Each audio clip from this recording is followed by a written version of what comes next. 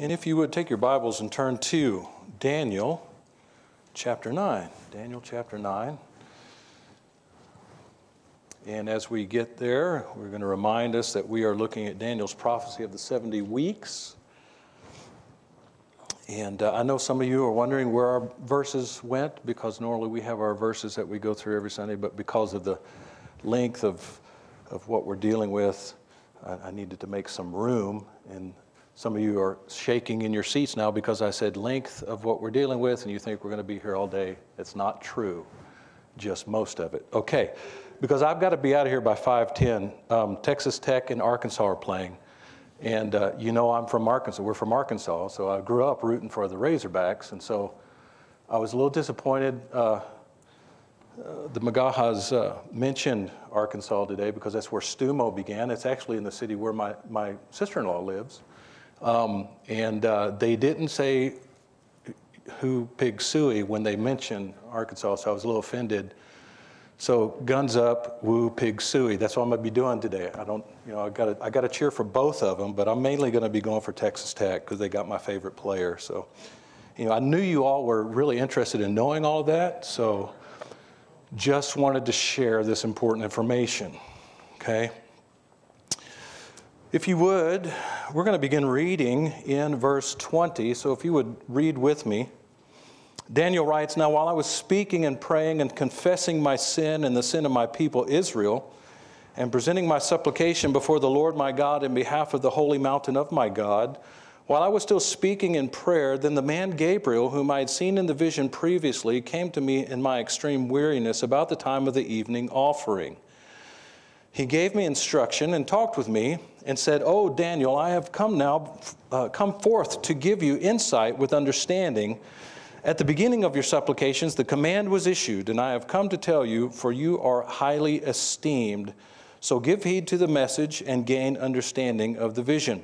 70 weeks have been decreed for your people and your holy city, to finish the transgression, to make an end of sin, to make atonement for iniquity, to bring in everlasting righteousness, to seal up vision and prophecy, and to anoint the most holy place.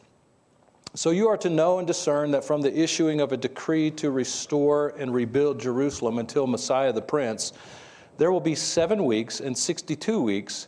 It will be built again with plaza and moat, even in times of distress. Then after the 62 weeks, the Messiah will be cut off and have nothing, and the people of the Prince who is to come will destroy the city and the sanctuary, and its end will come with a flood. Even to the end there will be war. Desolations are determined. And he will make a firm covenant with the many for 1 week. But in the middle of the week he will put a stop to sacrifice and grain offering. And on the wing of abominations will come one who makes desolate, even until a complete destruction. One that is decreed is poured out on the one who makes desolate." Father, we thank you for your word and pray that we handle it correctly this morning. Pray that you will help us to grow from what we learn. In Jesus' name, amen. All right. How many of you, I want a show of hands, okay? How many of you enjoy getting right into the middle of a controversial discussion? You're sick. No. I know my son's back there going, yeah. I don't like controversy. I don't like conflict. And so, I try to avoid it as much as possible. Sometimes you can't help it. And this is one of those instances. Many Bible scholars will tell us that when we get to this issue of Daniel's 70 weeks, this is one of the most controversial prophecies in all of Scripture. It's one of the most discussed, and there are so many different viewpoints. As we've seen going through the book of Daniel, it's not very, there's not a lot of controversy in the book of Daniel, is there? Yeah, there is. I mean, it's from front to back. But this is one of the most difficult passages and one of the most discussed, if you will, passages. Well, let me ask you another question before we dig into this. And you don't have to raise your hand, just think about it.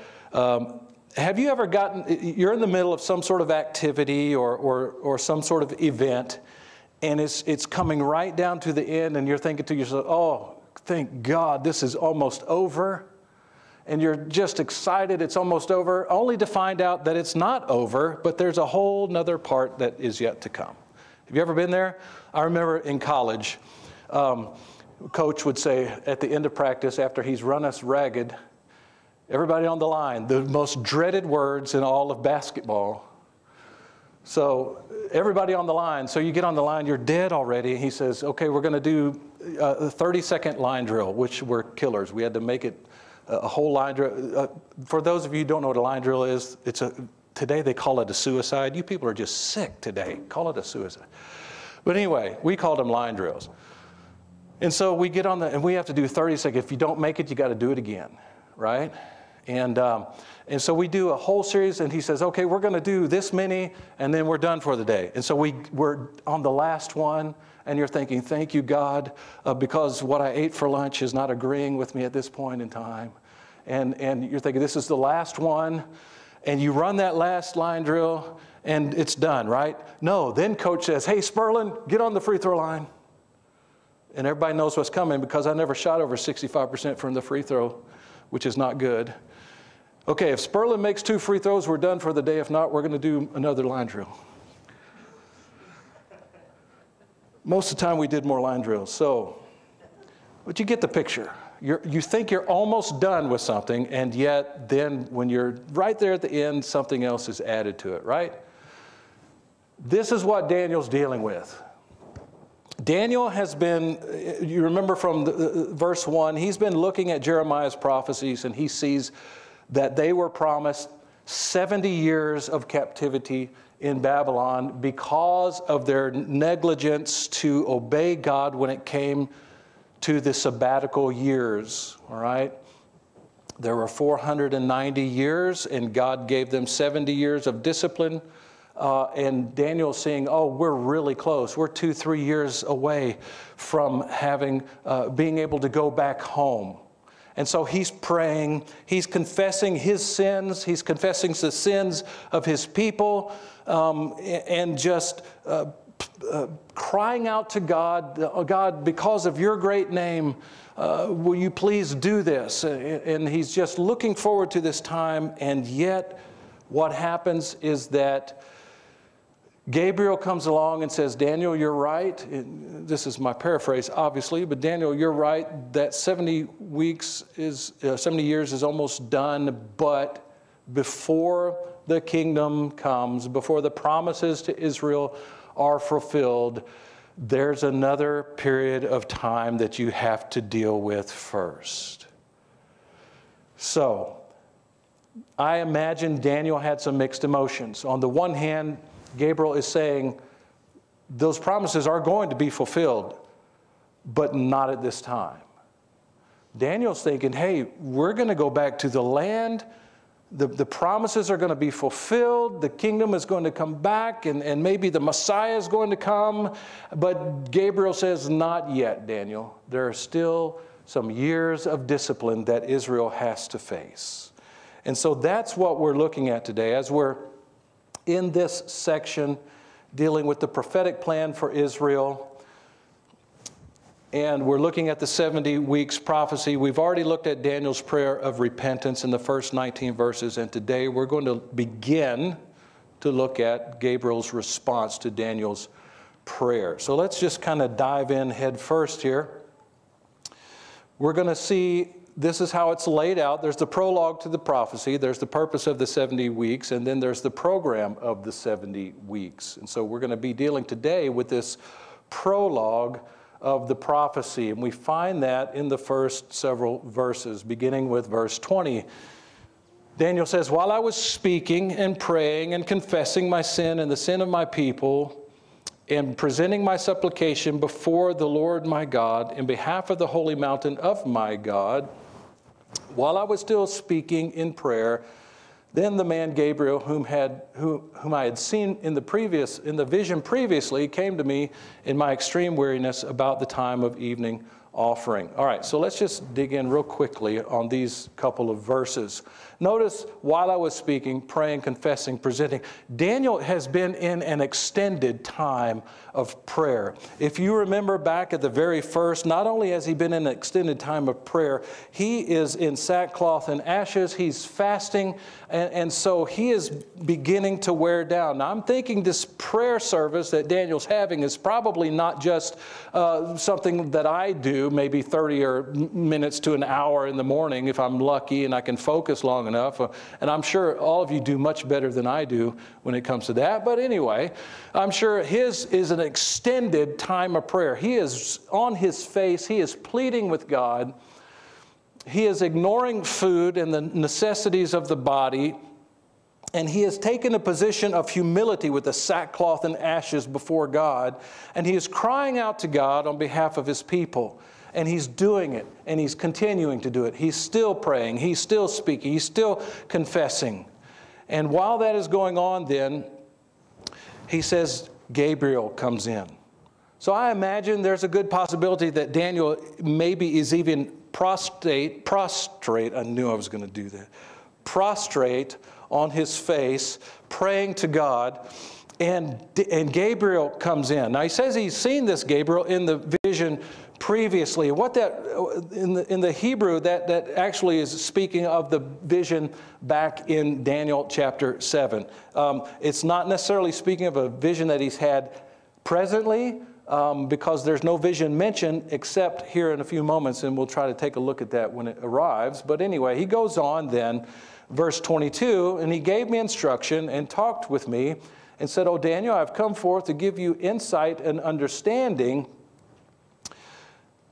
At the beginning of your supplications, the command was issued, and I have come to tell you, for you are highly esteemed, so give heed to the message and gain understanding of the vision." All right, so here's the vision. What vision is he talking about? Before I get there, I want to notice these words, to give heed. You recall back in chapter 9, in verse 2, Daniel was talking about how he observed, and that's the word here, in the books the number of years. All right, so he's noticing and he is interpreting. I want you to notice this because this is important. Daniel's interpreting Bible prophecy when he's looking at Jeremiah's prophecy in Jeremiah 25. He's teaching us how to interpret Bible prophecy. See, a lot of churches won't touch Bible prophecy because they say it's controversial, and it is. I mean, there's no doubt. You get in these arguments, in a good sense of the word argument, about what the 70 weeks means, and there's some controversy. And there are some people who don't handle it very kindly either. But he is teaching us here how to interpret Bible prophecy. And what Daniel saw in the prophecy of Jeremiah was that when Jeremiah said there were going to be 70 years of captivity, you know what that 70 years meant?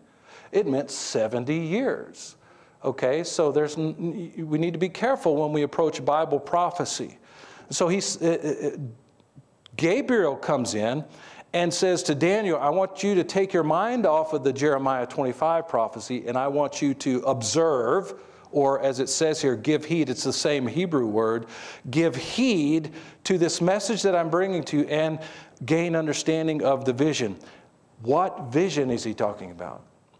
Well, obviously we have to have some controversy here because there's no vision mentioned other than here and what Daniel just said in the previous couple verses of a vision that he's looking at or has seen during this extended time of prayer. So there are several different ways to take this. Possibly, well, I'll just put it this way. I think he's talking about the vision of Daniel chapter 7. Because when Daniel says he had seen Gabriel in the previous vision or the vision previously, it's speaking of at the beginning or at another date and time. So I believe what Gabriel's pointing to here is that vision that Daniel had in chapter 7. We're not going to go back and look at that, but you remember it dealt with the little horn and all of that. All right? So that brings us then to the purpose of the 70 weeks. And this is where we're going to camp out this morning. We're not going to get to verses 25 through 27. We want to look at these verses in particular. All right? And so Daniel writes, or actually he's writing what Gabriel says to him. He says, 70 weeks have been decreed for your people and your holy city to finish the transgression, to make an end of sin, to make atonement for iniquity, to bring in everlasting righteousness, to seal up vision and prophecy, and to anoint the most holy place. So we have 6 infinitives that are given to us here that we're going to look at in just a moment that lay out this program, and they are the purposes that are presented for this period of time that Gabriel is going to speak of here in just a moment. So what do we find? Well, some say that this 70 weeks is going to be fulfilled during the Maccabean times. In other words, during that Maccabean revolt. That's the intertestamental period. You know, there are those 400 years where there's no revelation from God. God is silent.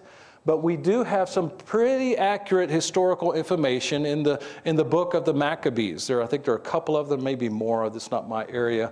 But a lot of the people believe that this prophecy was fulfilled during the Maccabean time. And what happened during that time? Well, that's when Antiochus Epiphanes, Antiochus IV, came in and destroyed Jerusalem. You recall that? We talked about that a few weeks ago. And so a lot of people are going to say, well, that was when all of this was fulfilled. Well, there are some real serious problems with that. Hopefully I'll remember to address those problems as we walk through here. Some say the whole thing is symbolic. That just doesn't wash.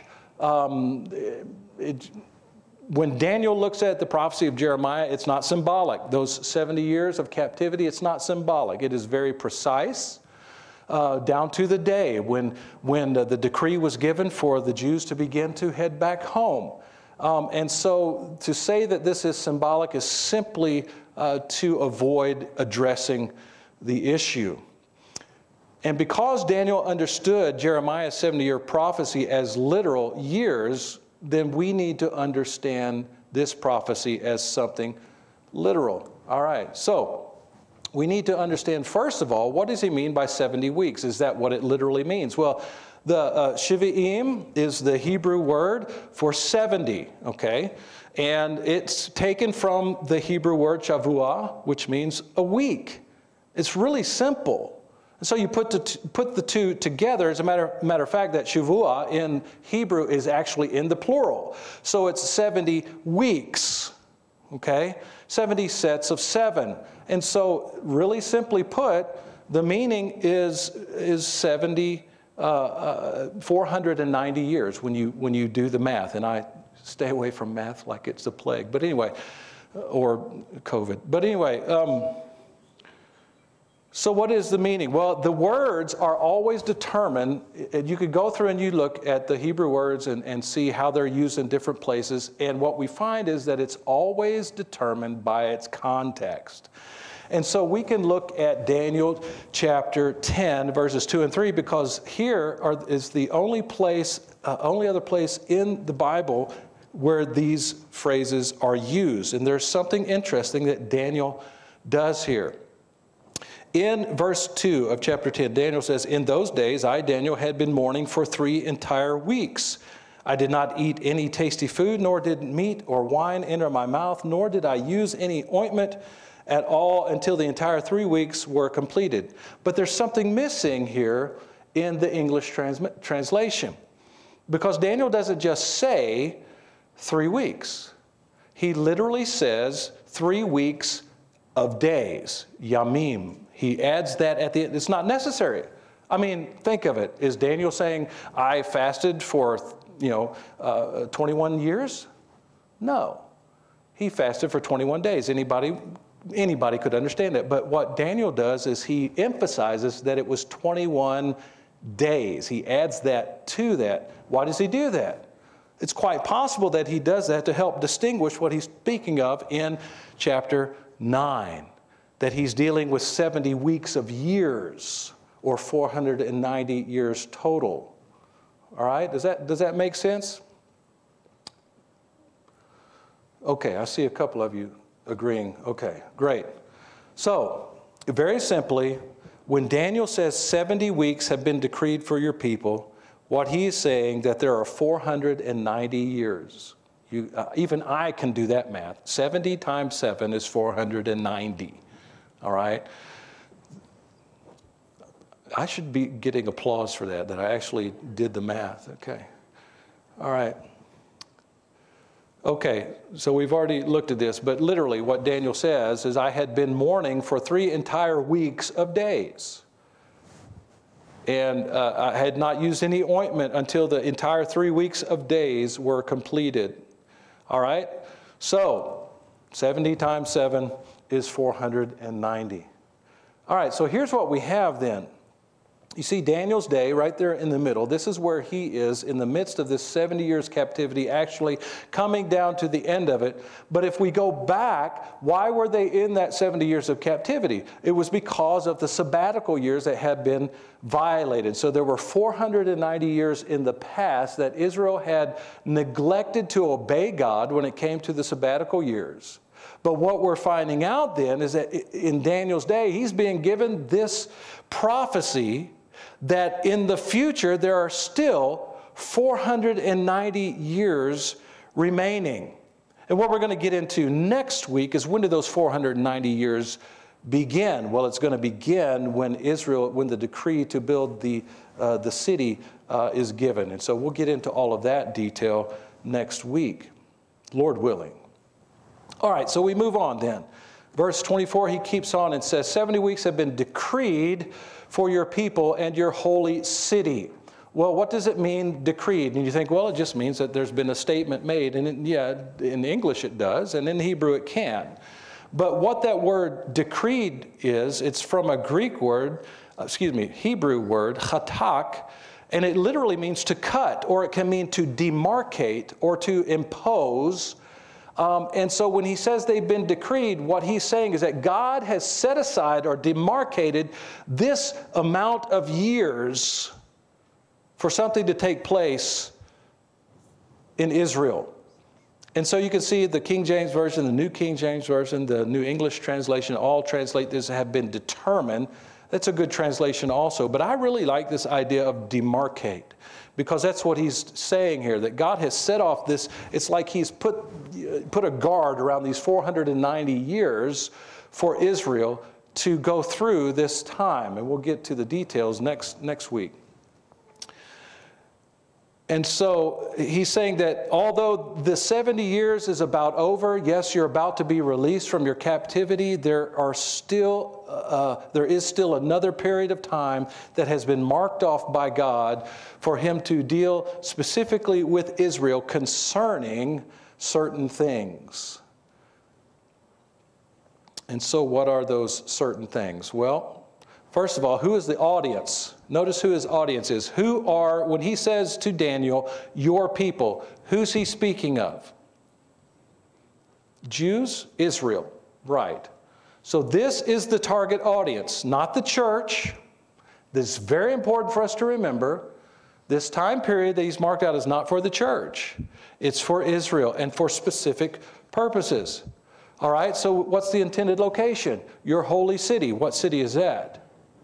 Jerusalem, exactly. All right. So he's identified his target audience and where the focal point of these 490 years are going to occur. So it's the people of Israel and the city of Jerusalem. All right? So what is the intended outcome? What result is God looking for here in this period of time? Well, he tells us very, very clearly. First of all, it's to finish transgression. All right, this is the grammar here. This is in a causative sense. He is going to cause the transgressions of Israel to be completed or be brought to an end. Now, let me ask you something. When I can't remember the year, but when the Maccabees had to face Antiochus, when he came in and destroyed the city, did that bring an end to the sin of the people of Israel? The simple answer is no. They continue in sin just like the rest of us do. We have to deal with it. They have to deal with it, okay? And in this sense, it's a complete cessation. So in a sense, because we are believers in Jesus Christ, there is a sense in which this new man does not ever sin, 1 John. But this old man still has a problem. I still have to deal with sin. So there's that internal conflict, right? This is not talking about that. This is talking about a complete termination of sinfulness. So this obviously did not happen in the days of Antiochus. This did not happen in 70 AD when Jerusalem was destroyed by Rome.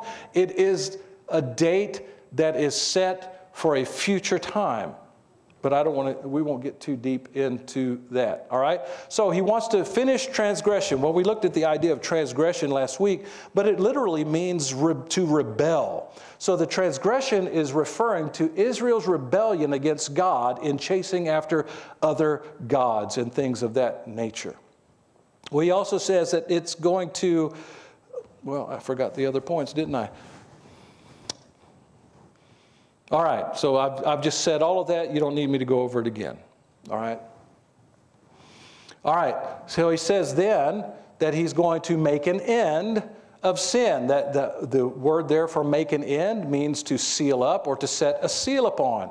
And so think of it this way. When a contract was written out or a letter was completed, something like that, they would roll up the scroll and they would put a seal on it. So it's a done deal. There it is. Bam.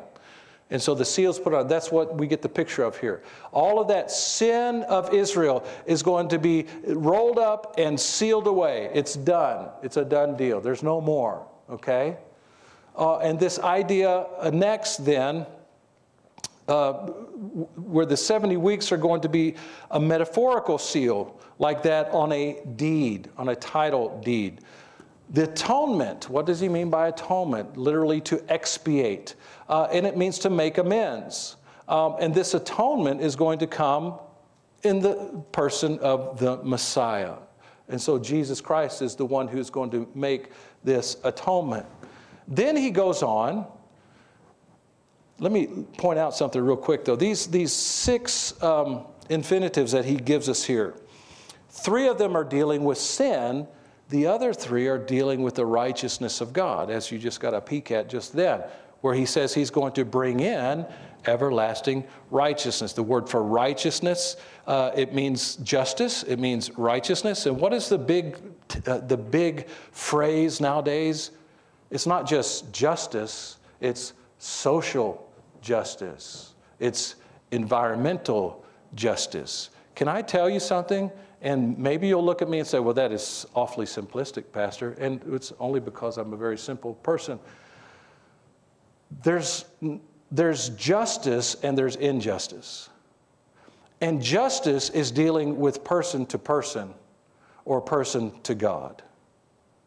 Okay? So if you're a different shade of melanin than I am, and I treat you poorly, that's not injustice, that's wrong. But it's not injustice. It's sin. Now, if I'm a police officer and I arrest you for doing nothing, that's injustice. But the knife cuts both ways. Okay? There's no such thing as environmental justice. There's taking care of the environment. There's not polluting your water. There's not polluting your air, things like that. But all of these are Marxist phrases that are used to beat you into submission to a worldview that is not biblical. God promised that seed time and harvest, that the summer heat and the winter cold, all of that would continue in perpetuity, just as he's designed it, until he brings it to an end. And how's he going to bring it to an end? Global warming. Because Peter said he's going to burn it all up. Don't blame me, I'm just the messenger. All right? So we have justice, righteousness. And then he says it's going to be olam. What does that mean? Everlasting, eternal, unceasing. Do we see that today? No, we don't. And this, again, pushes this prophecy into the yet future. All right? And then he goes on and says, not only is he going to bring in everlasting righteousness. Now, again, the idea of righteousness has to deal with God's view of what's right and wrong, okay? We need to make sure we understand that, because we don't view right and wrong appropriately. Even as Christians, we have a hard time sometimes viewing righteousness as God sees it, okay? Anyway, so not only is he going to bring in everlasting righteousness, he's going to seal up vision and prophecy. Here's that phrase again. What's that mean? It's kind of like, again, rolling up the scroll and putting a seal on, saying it's all done. All the visions and prophecies that I've given, it's all completed. I've brought it to its end, all right? He goes on then, he says, to anoint the most holy. And here again is another controversy. What does he mean by the most holy? Some people say, well, that's in reference to Jesus when he came. It's the anointing of the Messiah. And that's not at all what it means. The Hebrew literally says the Holy of Holies. What is that reference to? The temple, exactly. That holiest place within the temple veil. Of course, the veil's been torn in two, but regardless, there is the Holy of Holies, and that is what he's speaking of. So it's referring to a rebuilt temple, and in this sense, and again, another controversial topic, this is going to be the millennial temple. When Christ comes to reign on this earth for 1,000 years, which is, as J.B. Hickson puts it, it's the front porch of eternity. That kingdom's going to last forever, but it's going to begin here on this earth, and there's going to be a temple there, and it's going to be anointed, the Holy of Holies, just like it was laid out in the Levitical guidelines. So, here's the summary then. Let me go back. I want to read this again. So in verse 24, he says, 70 weeks have been decreed. They have been demarcated. They've been set aside for your people, Israel, for your holy city, Jerusalem, to finish transgression, that's to get rid of the rebellion, to make an end of sin, to make atonement, or to cover over, to do away with the iniquity, and to bring in everlasting righteousness, to seal up vision and prophecy, and to anoint the most holy place. All of this language is pointing to a time when sin is going to be gone, and righteousness and holiness and all of the things given to us in biblical prophecy is all going to be brought to its final completion. And those are some good days that we're looking forward to. And this is what Daniel was looking forward to. He was thinking, all right, it's about here. And yet Gabriel says, well, before you get there, God has marked off another time for Israel. So just summarize. So God's marked off 490-year period for the purpose of disciplining Israel. Okay, that language not used here, but we know from elsewhere in Scripture that's what's going to happen. God is still going to be disciplining Israel for sin. But it's not going to stop there. God is going to bring in his everlasting righteousness and actually fulfill completely all of the prophecies and things that were promised to Israel. Now, this idea of disciplining for the number of days or years of disobedience or some action is a pattern that God has used a number of times throughout Scripture. And so you can look up these passages when you have an opportunity. We're not going to look at them now. But this is a pattern that God has repeated over and over again, where Israel has done something for so many days or so many years, and he disciplines them in a manner that is congruent with that length of time, all right? Also, the outcome of this period for Israel is the fulfillment of God's promises to them. We can find that in the book of Isaiah, and I do want to turn there very quickly. In Isaiah chapter 51 in particular, and you can go elsewhere. You can see the other passages there. And there are more than that, but there are a few just to deal with. But in Isaiah 51, in verses 6 and 8, this is a prophecy to Israel to be kind of like, hey, buck up. camper. This is good stuff that's coming. And so he says, lift up your eyes to the sky, then look to the earth beneath, for the sky will vanish like smoke, and the earth will wear out like a garment.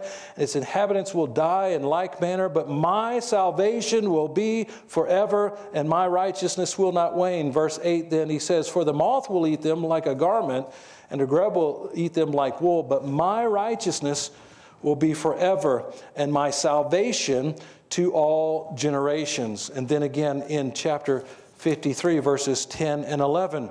But the Lord was pleased to crush him, speaking of Christ, putting him to grief. If he would render himself as a guilt offering, he will see his offspring, he will prolong his days, and the good pleasure of the Lord will prosper at his hands. As a result of the anguish of his soul, he will see it and be satisfied. By his knowledge, the righteous one, my servant, will justify the many, and he will bear their iniquities. Again, all speaking of the removal of Israel's sins and the fulfillment of the promises that God has given to them. Now, as we walk over into the New Testament, we see that Paul uses this scenario to encourage church-age believers. So you remember in Romans, you go Romans 1 through 8, Paul talks about the mercies of God, because that's how he picks up chapter 12. I beseech you, or I plead with you by the mercies of God to present your bodies a living, holy sacrifice, which is acceptable to God, which is your reasonable act of worship, right? But in chapters 1 through 8, he lays out the sinfulness of man, and then he lays out how that sin is dealt with. And then at the end of chapter 8, he begins chapter 8, there's no condemnation for those who are in Christ Jesus. And he says, you want to know how I know that? And he takes us to chapters 9, 10, and 11. What does he deal with there? Israel's past, Israel's present, and Israel's future. 9, 10, and 11. And what did we find there? We find there that God was disgusted with Israel, and so he is punishing them. He has disciplined them. But even after all of that disappointment that Israel brought into their relationship with God, what do we find? Well, we find this as a matter of encouragement. Do you want to know if you're saved forever when you believe in Jesus Christ? Just look at the nation of Israel. Because God says, I'm going to fulfill my promises to them just as I gave them, despite the fact that they've been a rebellious little snot of a nation most of their lives. Just like you and I, most often, if you would be honest, are rebellious little snots as Christians. Thank you. I'm not alone. Thank you, Lord. So what do we find in Romans? Well, chapter 11, beginning verse 25. For I do not want you, brethren, to be uninformed of this mystery, so that you will not be wise in your own estimation, that a partial hardening has happened to Israel until the fullness of the Gentiles has come in.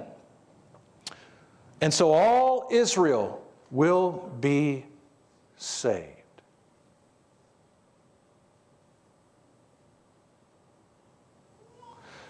Who is all Israel? Go back to chapter 2 of Romans, around verse 28. He tells us who all Israel is. All Israel is not composed of simply people who are born of Abraham. It refers to those Jews who have put their faith in their Messiah. Those who have been circumcised in the heart. That's all Israel. Doesn't mean that when Christians believe in Jesus, we become spiritual Jews. I've had that thrown in my face before. That's not true. The whole context is speaking of the Jewish people. But he says here, all Israel will be saved. Just as it is written, the deliverer will come from Zion. He will remove ungodliness from Jacob. Daniel chapter 9, verses 24 and following. He will remove the ungodliness from Jacob. This is my covenant with them when I take away their sins. That's the promise. He's going to take away their sins.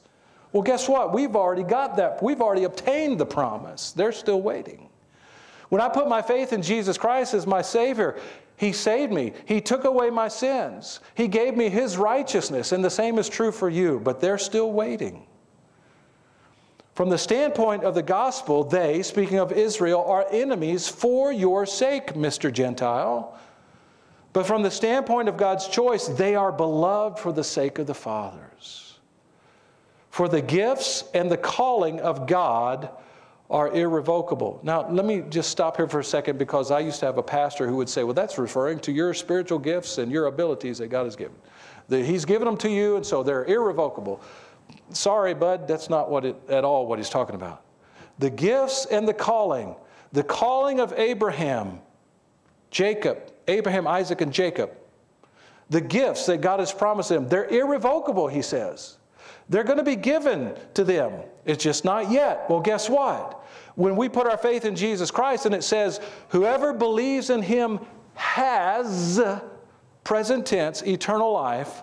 You and I, sitting here today, having put our faith in Christ, we have eternal life. It's our possession. It's not something we're waiting for.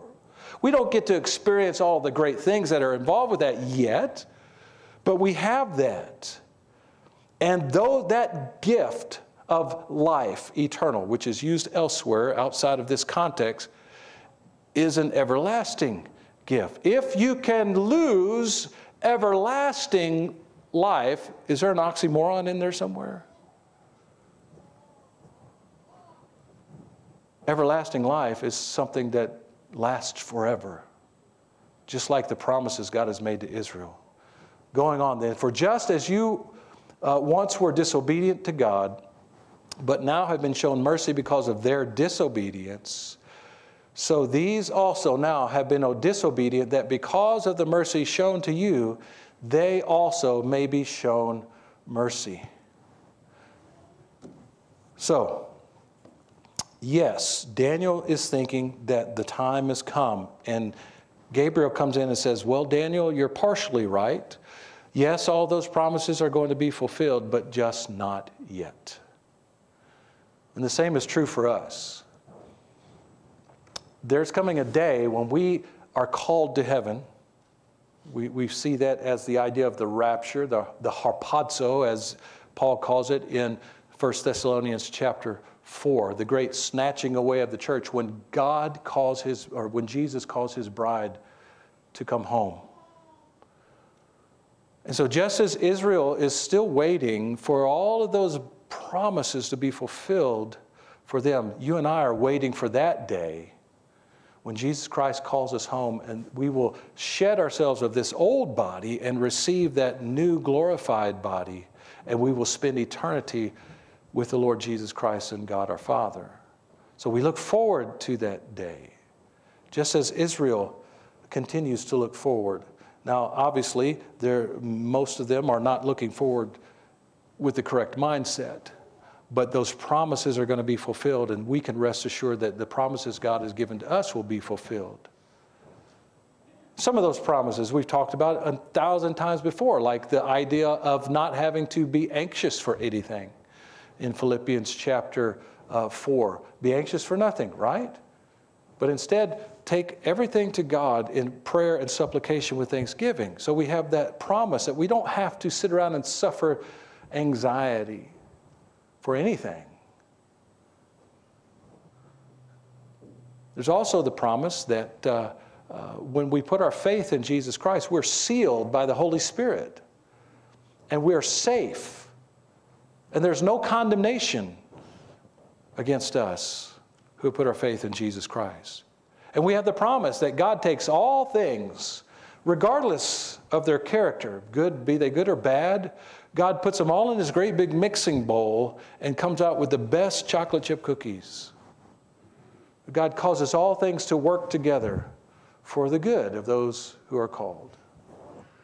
So we have promises that we can hang our hat on, we can rest assured are true and will be fulfilled. But there are some of us maybe here today who've never put your faith in Jesus Christ. Well, there's some promises for you too, and the main one is this: if you die being separated from God, because that's what sin does, it puts up a separation between us. As the Magahas were speaking this morning in Sunday school, that idea that we're separated from God, it's a chasm that we can't breach ourselves. But Jesus Christ, the very Son of God, has done it for us. He became a human being. He walked on this earth a perfect life. And he paid the debt for our sin when he hung on the cross and died and was buried. But on that third day, he rose again. He's now seated at the right hand of God the Father. And he offers to you salvation already paid for if you will just put your faith in him, and then you can receive the promise of eternal life. You can receive the promise that your sins are gone and you have his righteousness on your account. If you've never done that, I plead with you to do that today. Father, we thank you for your word and pray that we've handled it correctly this morning. If I've said anything that distracted or was wrong, Lord, I pray that you help us to correct that. And Father, as we leave this place, we pray that you would help us to be zealous, to be excited and willing and bold enough to share the gospel with those who need to hear it. And may we live in a way that brings you glory. Father, we love you. Lord Jesus, we love you. We pray that you help us love you with all of our heart, soul, mind, and strength. In Jesus' name, amen.